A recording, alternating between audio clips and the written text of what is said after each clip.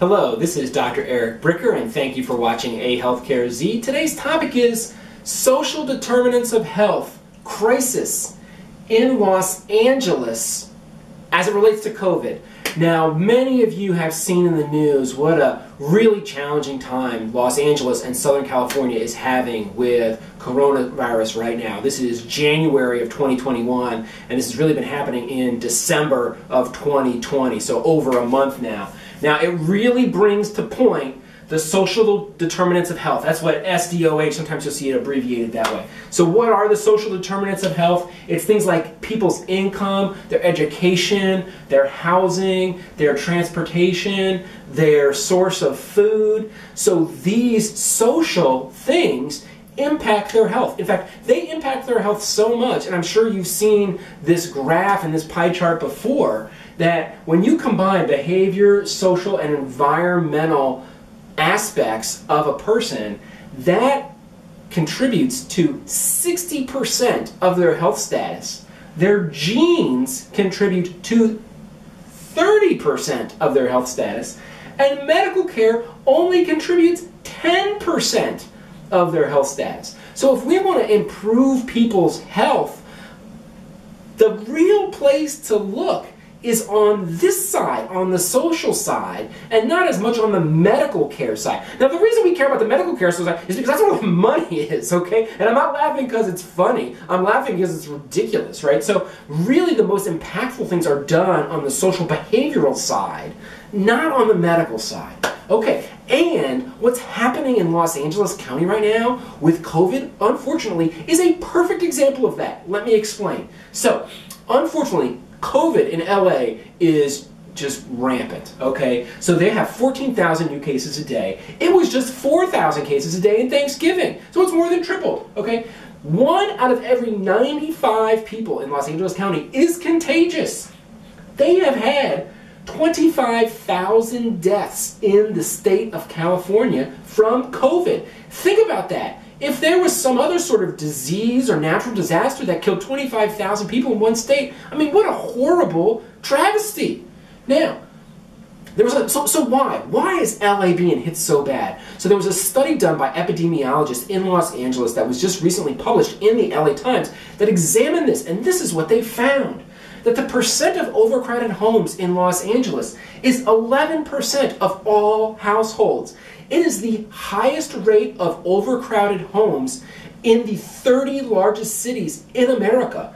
By comparison, New York City is only at 6%. It's like half as much. And I would have never have known this. Until I read this article, I never knew that housing in Los Angeles was essentially twice as crowded as it was in New York City. With all the high rises and everything in New York, I thought, oh, of course New York has more crowded housing than LA does. And that's not true. LA is the most crowded.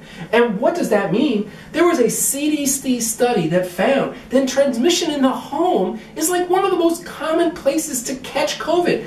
They found that if a person in the home had COVID, that 53% of the household members then developed it. So you then got these family clusters. And the same thing was true early on in China. They found that they had these family clusters of COVID.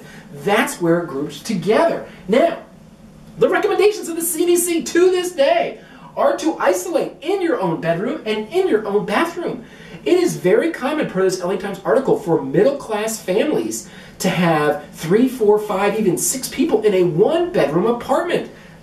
There is not an option for isolating somebody in their own bedroom and their own bathroom. It's just not physically possible. Now, LA is trying to do their best with these medical sheltering programs where they put people up in hotels and motels, but one, you as an individual might not want to do that. If you would, a lot of people would probably just rather stay at home. And two, they're overwhelmed. An article from just a few days ago in the LA Times says, look, this sheltering process is just overwhelmed right now. Okay, now, this gets us to spending on the social determinants of health. Okay, so believe it or not, the United States spends 30% of its GDP on healthcare and social services combined. Now, you're like, okay, well, how does that relate to the rest of the world? Is 30% or a lot or is it a little? It's essentially the same as Italy and the United Kingdom. Right? I think people think of the UK as this like socialist place, blah, blah, blah. But it's like the same as the UK. But there's a huge difference. And the difference is the breakdown of the spending between healthcare versus social services. In the United States, of that 30%, 16 percentage points is spent on healthcare and 14 percentage points is spent on social services. Whereas in Italy and in the UK, only 9% is spent on healthcare and 21% is spent on social services. In other words, 50% more, right? 21% is 50% more than 14%. Or those 7 percentage points translated against the $21 trillion U.S. economy equates to $1.7 trillion a year more on social services.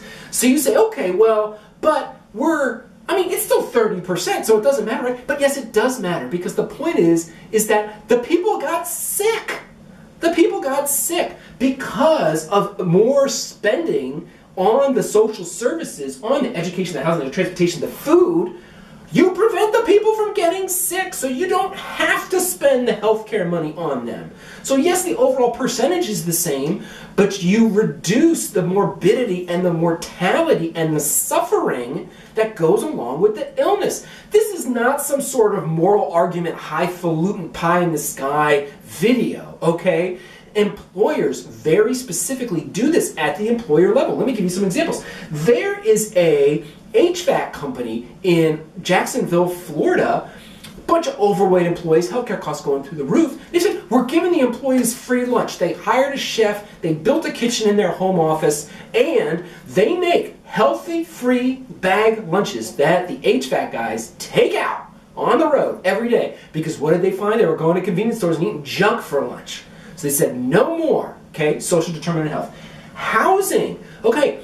Hospitals in expensive places like New York and San Francisco, they give housing stipends to their hospital staff and nurses and residents, right? Can you imagine if they didn't do that? That all the residents and nurses, they would have to live in apartments with like gazillions of roommates. And if they got COVID, they would spread it to all the people at home. So a lot of these places, these people are actually able to afford maybe a studio apartment on their own because they get a housing stipend.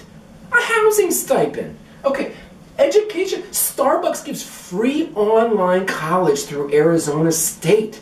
Okay, so individual companies address social determinants of health for a myriad of reasons. And I'm not saying that all of these things, insurance companies do it. ChenMed, which takes on risk, they're a group of primary care practices, they got a van. They address the transportation stuff. They go and they pick people up for their doctor's appointments. I used to see this all the time. I said, like, why didn't you come? They're like, I couldn't find anybody in my neighborhood to give me a ride. Shoot!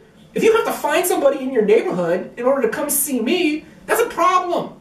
That is not a stable source of transportation. So, my point today is that the social determinants of health absolutely play a key part in the health of your employees, the cost of your employee plan, and employers take specific action against these social determinants of health, and maybe you should as well. And that's my point for today. Thank you for watching A Healthcare Z.